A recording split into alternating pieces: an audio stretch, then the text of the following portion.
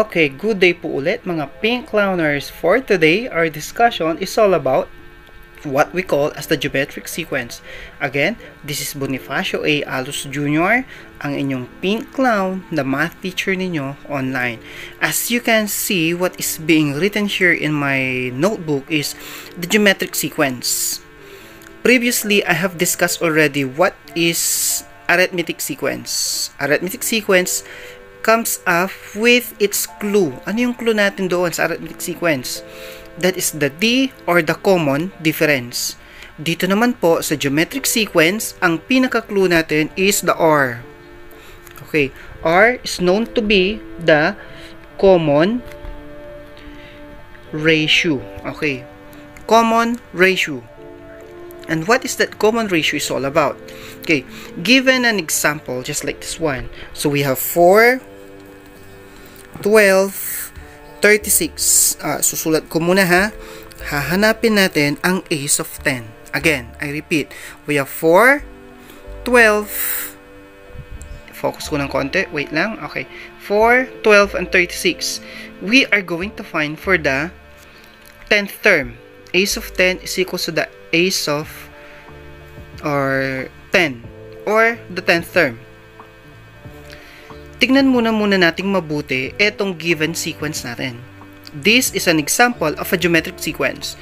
We have 4, 12, and 36. Kung arithmetic sequence ang gagamitin po natin dito or ihahalin tulad po natin ito sa arithmetic sequence, 4 papuntang 12, ang interval ay 8. 12 papuntang 36, ang interval po is 24. So, hindi po siya makaklasify to become as the arithmetic sequence. But, as we can observe, 4 naging 12. And from 12, naging 36. May napansin po tayo sana dapat sa kanya. Okay? Yung first term natin, minultiply po natin siya sa 3. Second term, papuntang third term, minultiply din po natin siya sa 3. So, meaning to say, third term, papuntang fourth term, imumultiply din po natin siya sa 3. At makukuha natin yung fourth term. Okay, so we have, this is first term, this is second term, and this is third term. Ang pinapahanap sa atin, what is the 10th term? Given the general term, ace of n is equals to the first term or exponent is n minus 1. So, kakailanganin po natin dito ang tinatawag nating scientific calculator. Kasi kahit na ako na math teacher, mahihirapan kapag malaki-laking exponent na ang ibibigay sa atin. Say for example, this is ace of 100. Isipin mo, kung 100 yan, n, 100 minus 1, ang sagot is 99. 99 exponent is napakalaking number na po nun. At mahihirapan na rin po ako. Okay? So, let's continue for this. Isolve natin. Given the geometric sequence, 4, 12, and 36, hanapin natin ang 10th term. First term, yes, it is identified as 4 or 3 ang kanyang exponent. Okay, so let's start. Ace of 10 is equals to 4 times 3, 10 minus 1. Sinulat ko muna para ma-identify nyo. Ace of n is 10 or the 10th term. First term is 4 based on the given problem. R, which is the common ratio, pare-pareho, 3. Okay? And then, n na nasa taas niya, kung ano yung n na nilagay natin dito, kopyahin lang po natin. And then, minus 1. So, next. Ace of 10 is equals to, this is A ha, hindi 9. Ace of 10 is equals to 4 times 3 raised to 9. Ayan. Can you follow what happened? Nag-subtract lang po ako. 10 minus 1, kaya naging 10 minus 1, kaya naging 9. And then, next, exponent natin siya, 3 raised to 9. Kaya nga sabi ko sa inyo, kailangan natin ng scientific calculator.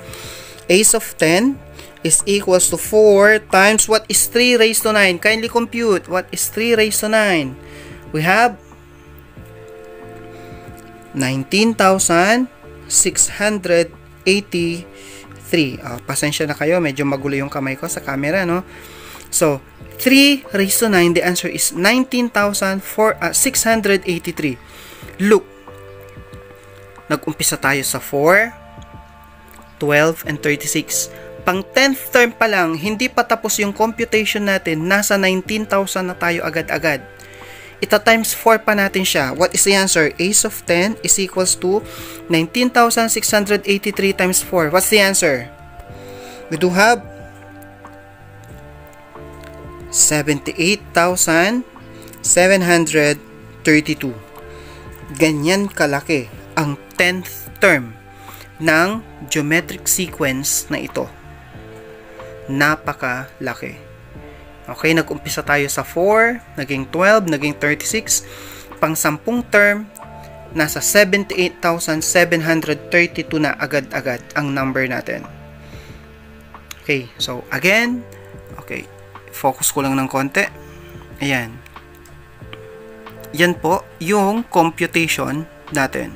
Screenshot nyo kung gusto nyo. Post nyo, saka nyo screenshot para mas maintindihan nyo po siya. Okay?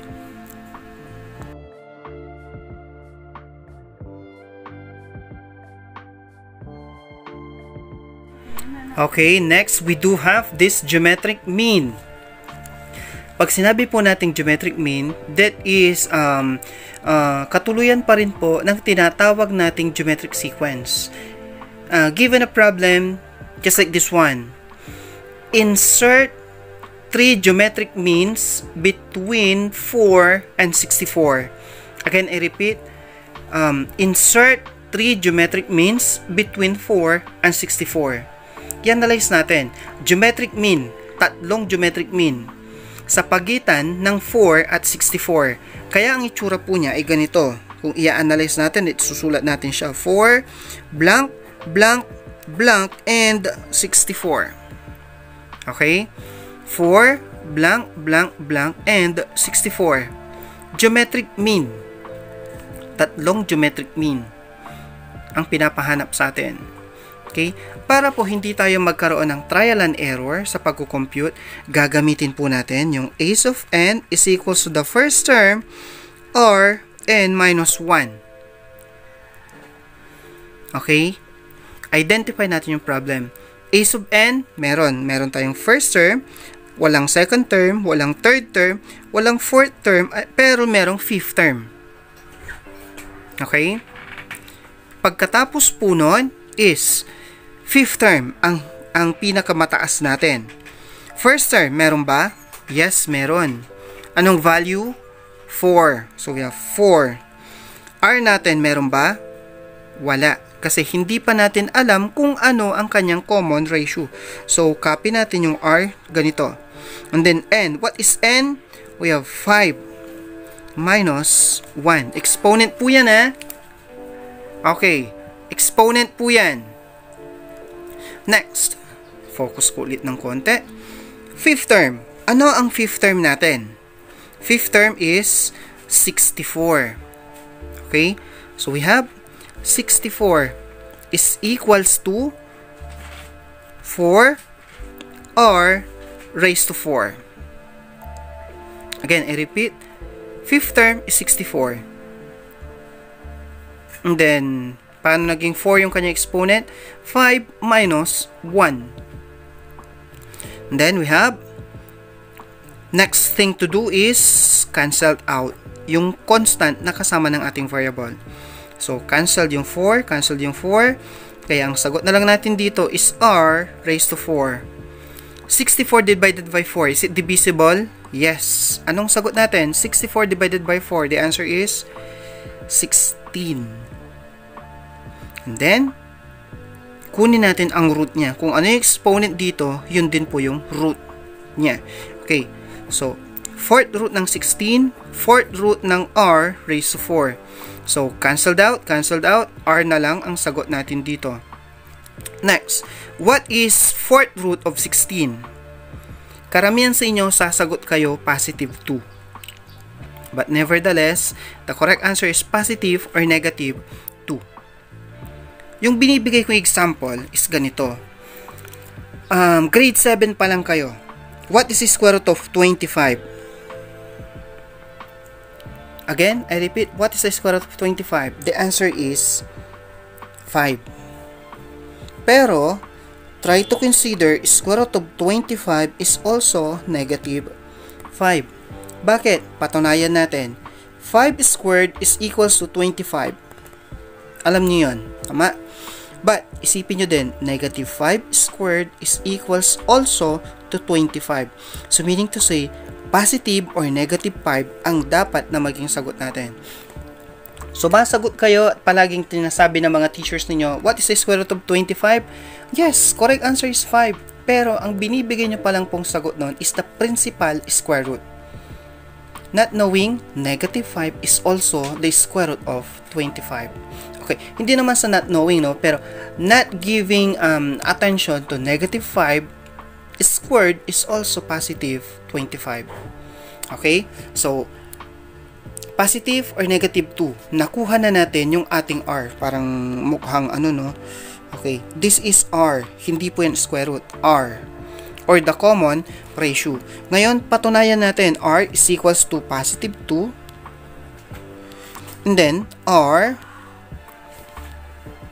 is equals to negative 2. For blank, blank, blank, and okay, yung hindi siya blank na, no? 64 na ito, no? 64. Kasi insert 3 geometric mean between 4 and 64.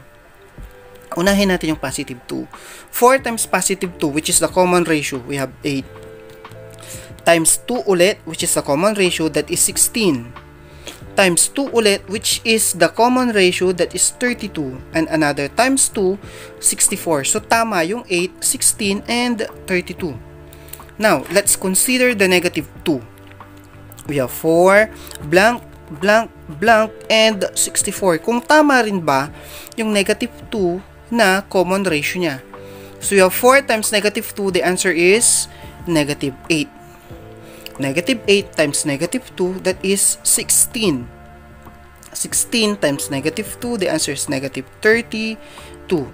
And negative 32 times negative 2, the answer is 64. So, meaning to say, negative 2 is correct also. Negative 8, 16, and negative 32 are also a possible 3 geometric means. So, ayan. Paki-screenshot po. And next is, paki-screenshot din po yung ating computation dito. Medyo blurred lang ng konti. Focus ko. Okay, that's it. Paki-screenshot na rin po. And that is what we call geometric mean and the geometric sequence. Thank you very much for watching our geometric sequence discussion. And kindly answer the given activities on the description below. Later on, nandito rin po sa ibaba or sa next ng ating video yung mga shoutout po ng ating mga pink clowners na patuloy na sumasagot, sumusubaybay at nanunood ng ating channel. Subscribe po for more videos. Thank you very much. Again, this is Bonifacio Alos Jr., ang inyong pink clown na math teacher ninyo online. Okay? Thank you, God bless, and keep safe, everyone.